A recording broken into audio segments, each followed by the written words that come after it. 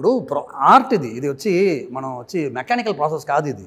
అక్కడ అది ఈగో, అది నేను ఈగోని ఎప్పుడు ప్రొటెక్టివ్గా తీసుకుంటే బాగుంటుంది.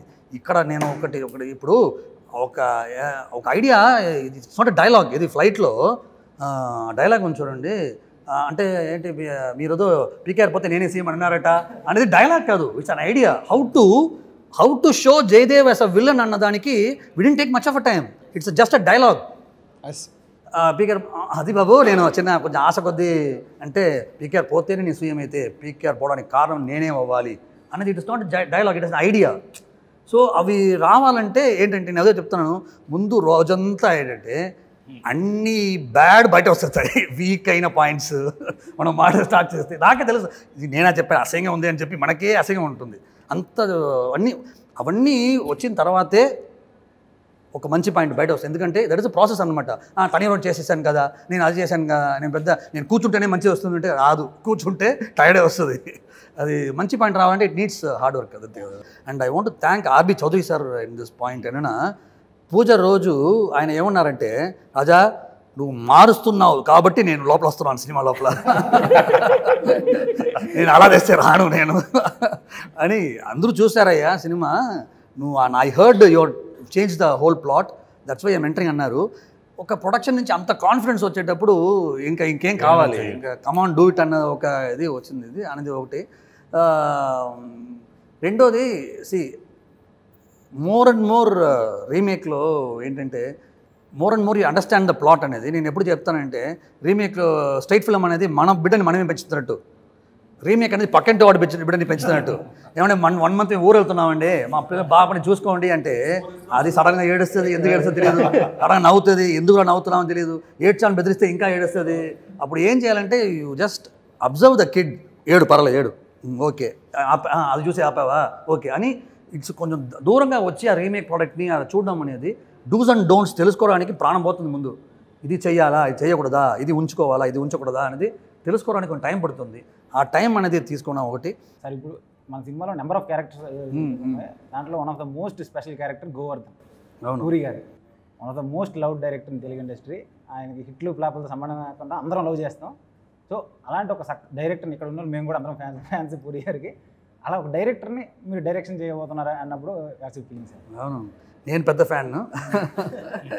ఎందుకంటే నాకు ఎవరికైనా సరే హీరోయిజంకి వేరే గ్రామర్ రాసిన మనిషి, చాలా కమర్షియల్ సినిమాకి నాంది పలికారన్నది ఆయన ఎక్కడో పెట్టుకుంటాను నేను. తని ఊరు నేను రాసినప్పుడు బిజినెస్ మ్యాన్ సినిమా రిలీజ్ అయింది. ఆ సినిమా చూసినప్పుడు నాకు ఇంకా ఎమోషన్ వచ్చింది, వస్తుంది మన హీరో క్యారెక్టర్ వచ్చి ఇంకా సూపర్గా వస్తుంది అన్న కాన్ఫిడెన్స్ నాకు వచ్చింది. తని ఊరునికి ఎందుకంటే టెంప్లెట్సే లేవు, మనకి రెఫరెన్సెస్ లేని ఒక టైంలో ఆయన బిజినెస్ మ్యాన్ నాకు బాగా హెల్ప్ అయింది చెప్తున్నాను. అలాగా నాకు ఎంతో నచ్చిన ఒక హీరో రైట్ ఫ్రమ్ బిగినింగ్ అనమాట.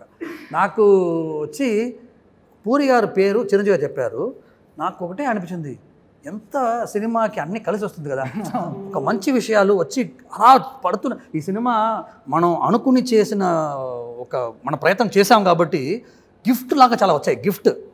సో అది గిఫ్ట్ వచ్చి సల్మాన్ గారు కానీ పూరి గారు కానీ it's gift to our effort and team effort.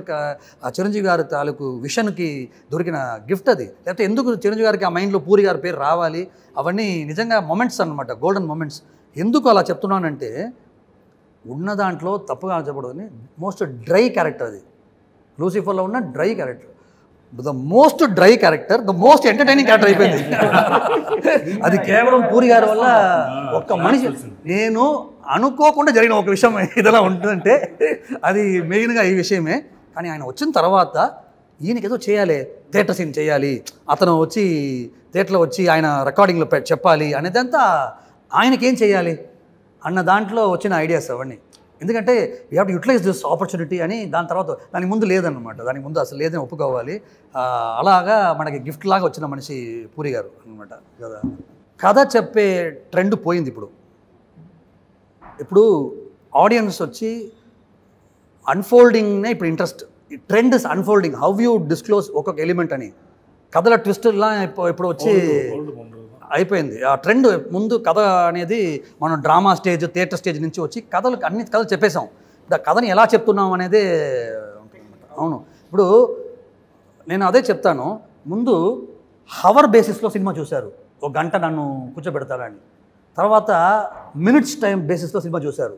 ఇప్పుడు ఏమంటారు దాన్ని మైక్రో సెకండ్స్లో చూస్తున్నారు.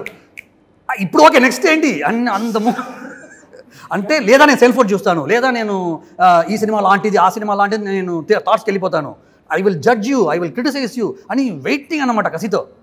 వాళ్ళ మైండ్ని మనం సాటిస్ఫై చేయాలంటే మైక్రో సెకండ్లో మనం అక్కడ పనిచేస్తుండాలి. మైక్రో సెకండ్లో that has to change layers, change planes అన్నమాట. అవ్వకుండా మనం డైవర్ట్ చేయాలి వాళ్ళని, డైవర్ట్ చేసి గ్రిప్లో పెట్టుకోవాలనేది కేవలం. మళ్ళీ నేను అదే చెప్తాను, film is made in 2 tables, screen play, editing అంతే. స్క్రీన్ ప్లేలో వాట్ వీ వాంట్ అనేది, ఎడిటింగ్లో how we want it and what we don't want అనేది మెయిన్గా అక్కడ వస్తుంది అన్నది ఇట్స్ థింగ్ అనమాట. లైక్ మళ్ళీ ఇంకో దాంట్లో చెప్పాను, మనం ప్రతి సెకండు మనం ఇప్పుడు 10 మంది కూర్చున్నామంటే ప్రతి సెకండు 1000 మందితో కూర్చున్నామన్న భయంతో పనిచేయాలి. ఎప్పుడు ఈ డైలాగ్ 1000 మంది చూస్తుంటే ఎలా ఉంటుంది అన్న ఒక ఇది ఉంది కదా, అదేదో భయంతోనే పనిచేయడం అనేది, భయమే జయం అన్నట్టు.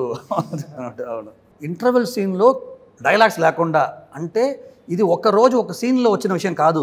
The more and more we understand the character. He సర్వాంతర్యామి, హీఈస్ ఆమ్ని ప్రజెంట్, అన్నీ ఉంటుంది అన్నీ ఒక మోర్ అండ్ మోర్ ఆ క్యారెక్టర్ అండర్స్టాండింగ్ వల్ల స్పర్ ఆఫ్ ద మూమెంట్లో వచ్చింది. అండ్ ఇతనే గంతులు వేసింది ఆ జైల్ సీన్ వచ్చిన రోజు నేనేమన్నానంటే, నేను కావాలని అన్నాను, ఏమన్నాను, మంచిని చెప్తాను మీరు వద్దంటారు, క్యారెక్టరేషన్కి తప్పు అంటారు, సెకండ్ హాఫ్ పాయింట్ ఇక్కడే వచ్చేసింది అంటారు, ముందు చెప్పండి సార్ అని చెప్తే, అప్పుడు ఏం లేదు సత్యదేవ్ మొత్తం జయదేవ్ అనే క్యారెక్టర్ మొత్తం అంత అరుస్తున్నాడు కదా, వెళ్ళేటప్పుడు గేడు తీయలేకపోతాడు, అలా తిరిగి చూస్తే కళ్ళు చూపిస్తాడని నేను సీన్ చెప్పాను అనమాట. ఇదా ఏమన్నా చెప్పండి సార్. యాక్చువల్గా అది నాకు వెంటనే పిచ్చెక్కిపోయిన సీను. నేను సార్ మేము అందరం ఏడీస్గా పనిచేయక ముందు నుంచి మేము చిరంజీవి గారి ఫ్యాన్స్ సార్, ప్రాబ్లం అది. సో నేను ఆల్వేస్ ఓకే ప్రొఫెషనల్గా మీరు పనిచేస్తున్నప్పుడు ప్రొఫెషనల్ న్యాయం చేయాలి, బట్ ఫ్యాన్గా కూడా న్యాయం చేయాలి సార్, లేకపోతే చచ్చిపోతాం మేము. అలా అనుకున్నప్పుడు బ్రహ్మని చిరంజీవి గారిని జైలు వేసేస్తారు, మా బాస్ని జైలు వేసేస్తే మేము ఇంటర్వ్యూలో ఫీల్తో బయటకు వెళ్ళాలా, జైల్లో పడ్డాడు అని వెళ్ళాలా, అక్కడ కూడా గెలవాలా. మా పవన్ కళ్యాణ్ గారు చెప్పినట్టు లాస్ట్ పంచి మనదైతే అని చూసారా, అది పడాలి అనుకుంటున్నాను తెలియట్లా, అది మీరే చెప్పారు ఊరి ఇది కదా కావాల్సింది. ఇప్పుడు నేను కిక్తో బయటకు వెళ్తాను సార్, అమ్మ కళ్ళతోనే శాసించాడు అంటే ఇక్కడ కూడా సామ్రాజ్యం ఉంది మన బాస్కి, నెక్స్ట్ ఫిల్మ్ మీద ఉందా నెక్స్ట్ లెవెల్లో ఉంటుందని హ్యాపీతో బయటకు వెళ్తారు సార్ ఇంటర్వ్యూలకి. ఈ ఫిలింలో అన్ని సీన్స్ మీకు నచ్చిన సీన్స్ ఒక్క సీనే చెప్పాలి, ఇది నాకు నచ్చిన సీన్, నచ్చిందా, ఇష్టమైన, బాగా ఇష్టమైంది, వచ్చింది, బాగా ఇష్టమైంది, బాగా ఇష్టమైన సీన్, ఒక డైరెక్ట్గా సాటిస్ఫై అయిన సీన్ ఇదే. ఒక్క సీన్ మాత్రమే చెప్పాలి. అది టూ మచ్ కదా, స్టార్ట్ చేద్దాం. సత్య ఆ సత్యదేవ్ నయనతార సీన్ అయితే అసలు ఎన్నిసార్లు చూసినా అంటే not that you know like hero గారిని నజబజరా మనం ఫస్ట్ షూట్ చేసాం, ఆ సాంగ్ ప్రవీణ్ కట్ చేశారు. నిజంగా ఆ సాంగ్లో మనం గెలిచేసాం అన్న ఫీలింగ్ వచ్చేసింది. ఇలా ఎన్నో ఉన్నాయి, కానీ నేను ఎందుకు సత్యదేవ్ అంటున్నానంటే, ఇంత మెగాస్టార్కి ఆపోజిట్ లేకపోతే అసలు మన సినిమానే ప్రాబ్లమాటిక్గా పడిపోతుంది. ఆ నయనతార సీన్, అది సత్యదేవ్ సీన్ చేసేటప్పుడు సీరియస్లీ ఎందుకు ఇక ధైర్యంగా చెప్తున్నానంటే, చిరంజీవి గారికి నచ్చిన సీన్ ఇది, సినిమాలోనే బాగా నచ్చిన సీన్ అది. నిజంగా అది వి fell in love the scene అనమాట.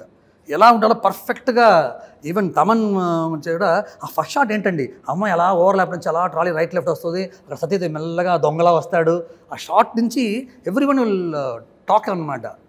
ఒక్కొక్క షాట్ మధ్యలో ఆ బాడీ లాంగ్వేజ్ ఆఫ్ సత్యదేవ్ కానీ, ఈ అమ్మాయి అలా కుమిలిపోయి కూర్చోవడం కానీ చెప్తున్నాను. ఇవన్నీ ఇది నాకు నేను చేసిన 10th ఫిల్మ్ ఇది. ఇంత విజువల్ సాటిస్ఫాక్షన్ నాకు ఏ సినిమాలో రాలేదు, అది అనేది నేను ధైర్యంగా చెప్పాలి. Even we were got inspired from Lucifer, we copied some shorts from Lucifer. దాంట్లో ఏ మాత్రం ఇది మంచిది మనం అలా తీసుకున్నాం, ఇంప్రూవ్ చేస్తాం, అన్నీ ఉన్నాయి, కానీ హోల్సమ్గా చూస్తే చాలా చాలా కరెక్ట్గా వచ్చిందని అనిపిస్తుంది. నెక్స్ట్ చిరంజీవి గారితో ఇంకొక సినిమా చేయాల్సి వస్తే Godfather.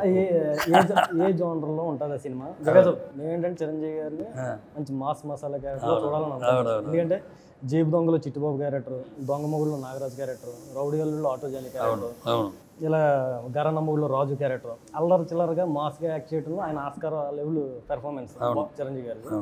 అలాంటి జోనర్ అయినా ఎక్స్పెక్ట్ చేయొచ్చా నేను? డెఫినెట్గా చేయొచ్చు. కారణం ఏంటంటే అది ఒక ఛాలెంజ్ కదా. ఇది చేశారు, ఇది మేము అవుతుందా అని క్వశ్చన్ ఉంది కదా. ఎందుకు అవ్వదు? మెగాస్టార్ అండి ఆయన. అంటే మనం ఎలా అయితే పెరిగాం, మనం పెరిగినప్పుడు ఎలా చేసి ఎంజాయ్ చేసాం, ఇంకా ఆయన ప్రూవ్ చేయలేదు. మనం ఇలా చేద్దామన్న మనకు ఛాలెంజ్ ఉంది కదా. జనాలు ఆయన అంటే the biggest master of India అని చెప్పొచ్చు. అలాంటి ఒక స్టార్ని మనం ఇంకో యాంగిల్లో చూపించాలంటే అది కదా ఎగ్జైట్మెంట్. డెఫినెట్గా ఐడియాస్ ఉన్నాయి. ఇప్పుడు ఒక నమ్మకం పీపుల్ ద్వారా మనం బాగానే చేస్తామని నమ్మకం వచ్చి ఉంటుంది. దాంతోపాటు డెఫినెట్గా చేయాలని ఐడియా ఉంది. అలాగే గాడ్ఫాదర్ 2 అనేది హోల్ టీమ్, ద ప్రొడక్షన్ కానీ హీరో గారు కానీ మనకి డెఫినెట్గా సంతోషంగా చేయొచ్చు మనం. అది అన్నీ కలిసి వచ్చినప్పుడు ఈవెన్ దట్ విల్ హ్యాపన్ అని ఆల్ విల్ బిలీవ్. ఇప్పుడు ఒరిజినల్ చూసేటప్పుడు మోహన్ లాల్ గారు స్క్రీన్ ప్రెజెన్స్ ఫస్ట్ హాఫ్లో కానీ ఒక 10-15 minutes ఉంటారు. అవును, 26 minutes వస్తారు. మలయాళంలో అనేది content driven industry more of like. But వేరే తెలుగులోకి వచ్చినప్పుడు ఒక హీరోని డెమి గార్డ్లా చూస్తారు. ఇక్కడ హీరో కంటెంట్తో పాటు హీరో డ్రివెన్ ఇండస్ట్రీ ఇది. సో ఫస్ట్ టైం చూసినప్పుడు హీరో గారిని, చిరంజీవి గారిని ఇంత తక్కువ స్పేస్లో చూడడం మీకు ఏమైనా ఇది ఇబ్బందిగా ఉంటుందేమో, మనం స్క్రీన్ ప్రెజెన్స్ పెంచాలి అనేది కాన్షియస్ డెసిషన్దా? నేను 200% ముందు ఒక డిమాండ్స్ ఉంటాయి, పబ్లిక్ డిమాండ్స్ ఉంటాయి. తెలుగు సినిమా ఆడియన్స్కి కొన్ని విషయాలు లవ్ చేసి they are use to that.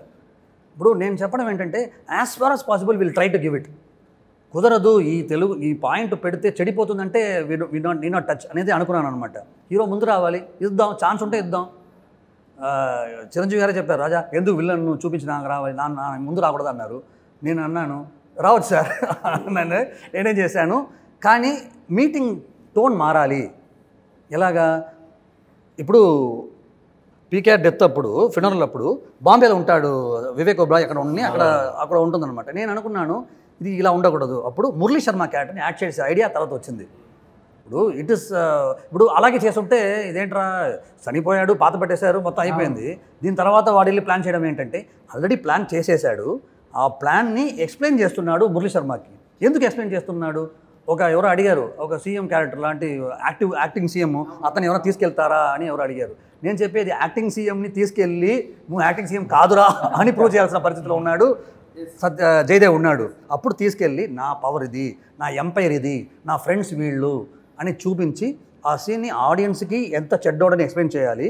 పక్కన అడ్వాంటేజ్ ఎప్పుడు క్యారెక్టర్ అంటే ఆడియన్స్ చెప్పడానికి కోసం స్ట్రైట్గా మొహం మీద కొట్టినట్టు ఇందుకోసం చేస్తున్నాను. అది ఒక రీజన్ పర్పస్తో వచ్చేటప్పుడు స్క్రీన్ ప్లేలో ఒక డిమాండ్ ఉంది. అప్పుడు దాకా వెళ్ళేటప్పుడు మురళీ శర్మ బాబు నువ్వు భలే, అయ్యో నేను నీకు డిప్యూటీ సీఎం ఇస్తాను, ఏం కావాలో చెప్పు, అసలు నేను సరిగా వాడుకోలేదయ్యా పీకేఆర్ అన్న మనిషి నువ్వు ఏం చెప్తే చేస్తానన్న దీనికి రావడానికి వచ్చింది. ఆడియన్స్కి చెప్పడానికి వచ్చింది. ప్లస్ హీరో ముందు రావడానికి కూడా అది హెల్ప్ అయింది. Lucifer is such vast plot అనమాట. నేను కాన్ఫిడెంట్గా నేను చెప్తే ఓవర్గా ఉంటుంది, ఇంకా 3 వర్షాలు చేయొచ్చు లూసిఫర్ అన్న కాన్ఫిడెన్స్ నాకు. అంత scope. It deals about lot of things. It deals about human emotions, it deals about political system, deals about corruption, drugs, international mafia, ఇల్లుమినాటి. It deals about everything, gold and diamond business. It deals about interpole అని ఎన్నో layers ఉన్నాయన్నమాట. ఇప్పుడు మనం ఏం చేయాలనుకున్నామంటే it is కొంతమంది అంటారు Lucifer అనేది చాలా class, it talks about ఇల్లుమినాటీస్, talks about multi layered. ఇది మీరు వచ్చి దాన్ని కొంతమంది అనడం ఏంటంటే మీరు వచ్చి చాలా మాస్ చేస్తారు దాన్ని. అంటే ఇది one of the version of Lucifer. ఆ ప్లాట్లో వాళ్ళు ఎక్స్ప్లోర్ చేయని విషయం ఇట్స్ అ ఫీల్గా వదిలేరు, దాన్ని మనం ఎక్స్ప్లోర్ చేసాం. సో మనం రీజియన్కి, మన హీరోకి ఈ మాసే బెటర్గా ఉంటుంది అనేది కానీ దాని కన్విక్షన్తో చేయాలి, క్లారిటీతో చేయాలనేది మనం చేసిన విషయం అనమాట. That was the first aim అనమాట ఇది. ఇప్పుడు మీరు అన్నారు కదా మాస్గా ట్రై చేశాను, కొంతమంది అడిగారు మనల్ని ఎందుకు మీరు అలా ఒక ఫ్లేవర్ అలా ఉంటారు, ఫ్లేవర్ని ఇలా మార్చారు కొంతమంది అడిగారు అన్నారు కదా. బట్ యాజ్ ఏడీస్గా పనిచేసినప్పటి నుంచి మేము ఆ సినిమా చూసినప్పటి నుంచి ఇట్స్ ఎ గ్రేట్ ఫిల్మ్. కానీ అంబిగ్విటీ అనే పేరుతో కొన్ని క్వశ్చన్స్కి ఇప్పటికీ ఆన్సర్ లేదు సార్. కొన్ని క్యారెక్టర్స్కి కంక్లూజన్ లేదు. యాజ్ ఎ ఫిల్మ్ లవర్గా చెప్తున్నాను. ఒరిజినల్లో దిస్ కొన్ని కొన్ని కొన్ని క్యారెక్టర్స్ కంక్లూజన్ లేదు, కొన్ని క్యారెక్టర్స్ సడన్గా బ్యాక్గ్రౌండ్లో కనిపిస్తాయి, ముందు ఒక సీన్లో డైరెక్ట్గా ఉంటే బ్యాక్గ్రౌండ్లో కనిపిస్తాయి. ఇలాంటి ఇష్యూస్ ఉన్నాయి. దాన్ని మీరు క్లియర్ చేశారు. అది మాసే కావచ్చు, క్లాసే కావచ్చు, క్లియర్ చేశారు. అండ్ వన్ మోర్ థింగ్, అది మాస్ ఫిల్మ్ కాదనే వాళ్ళకి నేను అంటాను. మీరు చెప్పారు, మన ఒక ఇంటర్వ్యూలో చెప్పారు దట్ మనం డిస్కస్ కూడా చేసాము, అందులో కూడా ఎరా తల తీసేవాడిని, తల తీసేవాడిని అనేది మాస్ డైలాగే. అది కాకుండా అందులో ఒక ఫైట్ ఉంటుంది కదా, టింబర్ ఫైట్, దాంట్లో కూడా మాస్ సాంగ్ వస్తే వెనకాల, ఇంకా అది మాస్ సినిమా ఎందుకు అవ్వదు? So as I told before, లూసిఫర్లో ఎన్నో ఏరియాస్ ఉన్నాయి. అది వచ్చి నేను seriously that is not a story, that's a idea. ఒక ఐడియా అనేది వాళ్ళు ఏ వర్షన్ అయినా చేయొచ్చు, మనం చూసే దాని పర్స్పెక్టివ్ని బట్టి. This a wonderful idea where it's how you see Indian political system, what solution you give. ఆ ప్రాబ్లమ్ని ఇప్పటి వరకు ఇండియన్ పొలిటికల్ సిస్టమ్ని ఎంతమంది ఎన్నో రకాలు చేశారు, కానీ ఈ పాయింట్ ఆఫ్ వ్యూ చాలా కొత్తగా ఉందనేది మనకి ఎంతో వ్యాస్ట్ ఏరియా కదా. సో మనం ఏంటంటే, నేను ముందు చెప్పినట్టు హీరో కోసం, ఒక రీజన్ కోసం మనం ఇంకా సింప్లిఫైడ్ ఉంటే బాగుంటుంది అనేది ఒక జనరల్ పర్స్పెక్టివ్ ఒకటి. అది కాకుండా ఇప్పుడు లూసిఫర్ అనేది out of the air Malayalam వచ్చేటప్పుడు లేని కథ ఒకటి కొత్తగా చూశారు. So they give so much respect to that. ఏదో కొత్త థాట్ ఏదో చేశారే ఏంటి అని అక్కడ ఫస్ట్ అర్థం కాకపోయినా they give some excuse to that. ఏదో చెప్పుంటారులే అని ఒక ఎక్స్క్యూజ్ ఉంటుంది. అర్థం కాకపోయినా, కొన్ని అర్థం కాకపోయినా, లేదు మనకే అర్థం కావట్లేదు, వాళ్ళతో ట్రై చేశారు అని ఒక టైం. ఇప్పుడు అలా కాదు, మనం సెకండ్ వర్షన్ చేస్తున్నాం. ఇంతమంది 1000 లక్షల కళ్ళు ఉన్నాయి దీని మీద. ఏంటంటే ఇది ఏమవుతుంది, ఎలా చేసుంటారు అనేది, ఏం చేస్తారులే, ఏముంటుందిలే అని ఒక డిప్రెషన్గా కొన్ని లేదులే బాగానే వచ్చిండొచ్చు, ఏదో చేస్తారులే అని కొన్ని ఇన్ని ఒక అటెన్షన్ ఉన్నప్పుడు మనకు టైమే లేదు కన్విన్స్ చేయడానికి. మనం కొంచెం గ్యాప్ ఇస్తే చెప్పాను చూసావా అది చేయడమే తప్పురా అని ఒక కమెంట్స్ వచ్చేస్తాయి. అప్పుడు ఏంటంటే ద ఫస్ట్ ఇంప్రెషనే బెస్ట్గా రావాలి. అది ఒక కేక్ వాక్ లాగా మీకు ఐడియా లోపల వెళ్ళిపోవాలి. సో అది అంబిగ్యూటీ అనేది రెండో లేయర్గా పెట్టేసి, అంబిగ్యూటీ ఉంటేనే ఇక్కడ క్లాసు, ఓపెన్ ఎండ్ ఉంటేనే క్లాస్ అని కాదు. అది వచ్చి మనం అరటిపండు వచ్చినట్టు చెప్పినా కూడా దాన్ని నావల్టీగా చెప్పొచ్చు అన్నది ఇదే ట్రై చేసాం. Without losing that class elements, without losing that class flavour, we have done a mass film అనేది. That was the aim and target and that we achieved. అది అంటే సత్యదేవ్ చాలా ఆప్షన్స్ మాడేటప్పుడు సత్యదేవ్ అని పర్టికులర్గా సార్ వచ్చి ఇప్పుడు తెలుగులో ఉన్న 2-3 ఆర్టిస్ట్ గురించి మాట్లాడుతున్నారు అనమాట. అప్పుడు సత్యదేవ్ గురించి ఒక టాపిక్ వచ్చింది, ఈ క్యారెక్టర్ కానీ కాదు కానీ సత్యదేవ్ గురించి ఆయన చాలా హైగా, యూ వెయిట్ అండ్ సీ రాజా, అతను ఏం అవుతాడో చూడు అని అంత కాన్ఫిడెంట్గా చెప్తుంటే, even I have seen not the full film but కొన్ని సీన్స్ అని చూస్తున్నాను. Even I like him. But Chiranjeevi గారు అంటే I respect him a lot. ఆయన ఎక్స్పీరియన్స్కి, ఆయన విషన్కి. ఆయన అంత చెప్తుంటే సార్ మీరు ఇంత చెప్తుంటే మనం ఈ విలన్ క్యారెక్టర్ ఇవ్వచ్చు కదా సార్ అని నేను అన్నాను అన్నమాట, కాన్ఫిడెన్స్తో అన్నాను. ఇప్పుడు ఎక్స్పోజ్ చేయాల్సిన టైం అని అనుకుంటున్నాను ఏంటంటే, బట్ బయట నుంచి చాలా చిరంజీవి గారు, ఇప్పుడు సత్యదేవ్ అనేది పర్ఫార్మరా లేదా అని కాదు, చిరంజీవి గారు ముందు ఆనుతాడా అనేది ఒక క్వశ్చన్. బయట మీలాంటి వాళ్ళు చెప్పి కొన్నాళ్ళు ఏంటంటే నేను కూడా కన్ఫ్యూజ్ అయ్యాను. అది నిజమే, నేను కన్ఫ్యూజ్ అయ్యి ఇంకా కొంచెం అది హోల్డ్లో పెట్టి ఇది నేను వచ్చి వేరే ట్రై చేస్తుంటే, కానీ మొదటి రోజు నేను నెగటివ్ క్యారెక్టర్ చెప్పినట్టే మంచి ఐడియా రాజా అని చెప్పిన చిరంజీవి గారు అక్కడి నుంచి వెనక్కే రాలేదన్నమాట. అది ఆయన రియలీ హ్యాట్స్ ఆఫ్ ఆయనకి. సీరియస్లీ ఆయన మొదటి రోజు అయితే రాజా నువ్వు real we can give him that antagonist character అని అన్నారు. దాని తర్వాత హోల్ టీమ్ జర్క్ అయ్యాం. హోల్ టీమ్ అంటే నేను ఫస్ట్ కాన్ఫిడెంట్గా వచ్చినా కూడా మిగతా బయట ఎక్స్టర్నల్ సోర్స్ నుంచి డౌట్ అయ్యి అలా యాడ్ అయిందనమాట. వద్దు ఆనడు, మీకేమనుకుంటున్నారు చిరంజీవి గారు అంటే ఏంటి, ఆయన ముందు వెళ్ళంటే ఎలా ఉండాలి తెలుసా అని అన్నప్పుడు నాకు ఫుల్ డౌట్ అయిపోయి నేను కన్ఫ్యూజ్ అయిపోయా. కానీ చిరంజీవి గారు మొత్తం ఎప్పుడు కన్ఫ్యూజ్ అవ్వకుండా అలా ఉన్నారు. తర్వాత నేను థింక్ చేశాను ఒకటే విషయం, మలయాళం నుంచి క్యారెక్టర్ మార్చాం.